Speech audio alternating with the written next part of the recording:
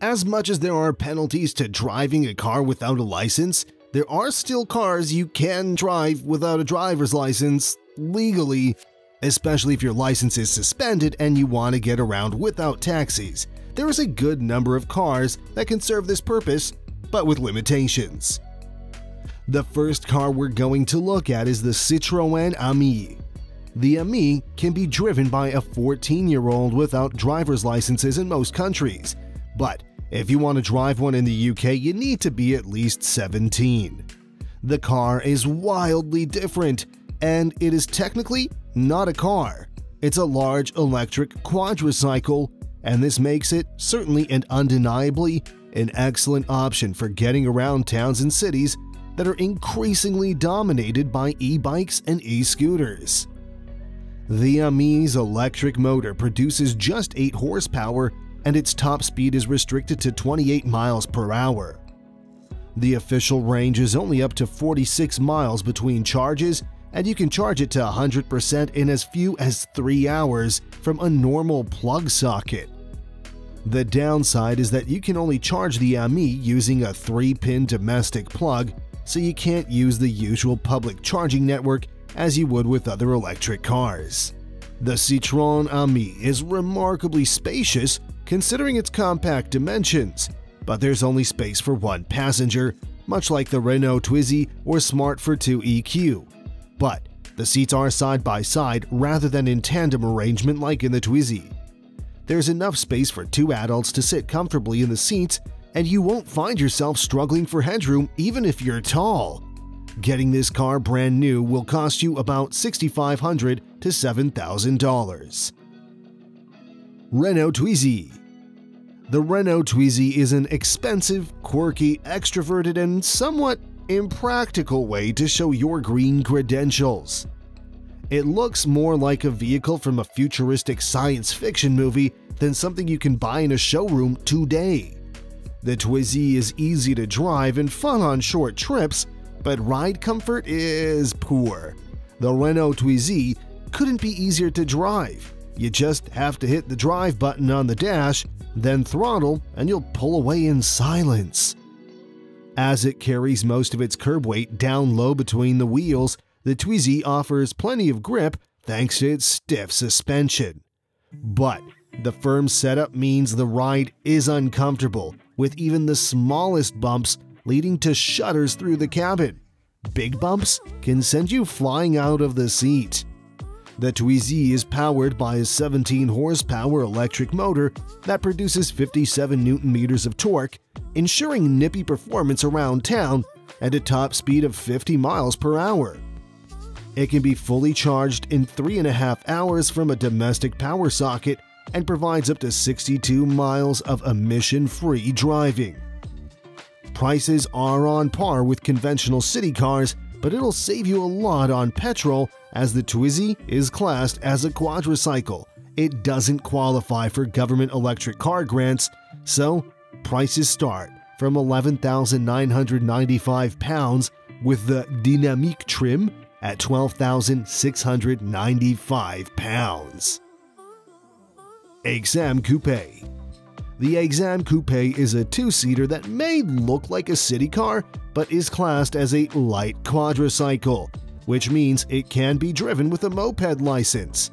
But it's not cheap, and teenage buyers will either have a very lucrative paper route or rich parents to cough up the hefty price tag of £9,999.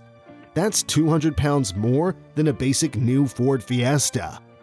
On top of that, the insurance on the 2-seater vehicle will also cost the average 16-year-old £2,200 per year based on an average mileage of 5,000 and no accidents or convictions. The vehicle is powered by a 400cc diesel engine and comes with 12 months free road tax, has alloy wheels, and many usual mod cons found in a car, including a CD player. Engineers fitted the Coupe S, which has a top speed of 28 miles per hour with a diesel engine capable of 79 miles per gallon while emitting only 77 grams of carbon dioxide per kilometer. And it looks really good. a kind of smart and Citroën DS3 love child. The aggressive slatted grille and white stripes add a bit of fake sportiness. Unfortunately, inside, it lacks the real quality of materials and fit and finish. Mahindra E20. This car particularly suits London's crowded streets, and it is a safer and more comfortable prospect than the G-Wiz. However, it doesn't represent great value for money. Mahindra E20 is significantly larger, heavier, and faster than some other electric cars, such as G-Wiz, so thankfully, it is required to meet the same safety standards as any car on sale. The recyclable plastic body panels are bonded to a steel frame in a purpose-built green factory in Bangalore in India. It comes with most of the safety kit we've now become accustomed to. The entry-level city model, starting from £12,995, gets 2 airbags, ABS, ESP, and ISOFIX points for the rear seats. Of course, given the price, you have to make some concessions in terms of quality. For a start, the 40-horsepower electric motor provides adequate performance up to 30 miles per hour, and it's best left in boost mode as it can feel a bit sluggish otherwise. Although the E20 can legally venture onto motorways, we wouldn't want to, as any incline or high speeds see it struggle to gain momentum. Plus, the claimed 80-mile range of the lithium-ion battery pack would drop the faster you go. At least the fast charger allows you to fully replenish the batteries in just 90 minutes, while the Revive mode allows an extra 8 miles of emergency driving. Chatonet CH26. The first thought that will leap into mind upon seeing the CH26 is something like, oh, another mini Alfa Romeo Mito potpourri baked in China. But maybe wrong. It's the work of a French company called Chatonet. Measuring just over 3 meters, the CH26 is 370 millimeters or about 4 inches longer than the second-gen Smart 4.2. The two-seater microcar is powered by a 523cc two-cylinder diesel engine that spits out a mere 5.4 horsepower. The CH26 is said to weigh in at 349 kilograms or 769 pounds, and according to Chatonet, it can reach a top speed of 45 kilometers per hour or 28 miles per hour with average fuel consumption of 3.15 liters per 100 kilometers or 75 miles per gallon US, allowing to travel around 500 kilometers or 310 miles on a single tank of fuel. The Chatonet CH26 is sold for €12,991. Tatsari Zero. The Tatsari Zero is slightly longer and lower than the electric Smart 4.2. These compact dimensions make it a good city car, but also give it a pretty cool stance. As far as design goes, the Tatsari Zero reminds us of Mini's retro style. However, unlike the Mini's design, which is a mix between classy and conventional styles, the Zero's appearance is represented by a futuristic approach. For starters, the upper part of the body, the wheel arches and the side skirts, are all painted in a different color than the body, which gives the vehicle a unique appearance.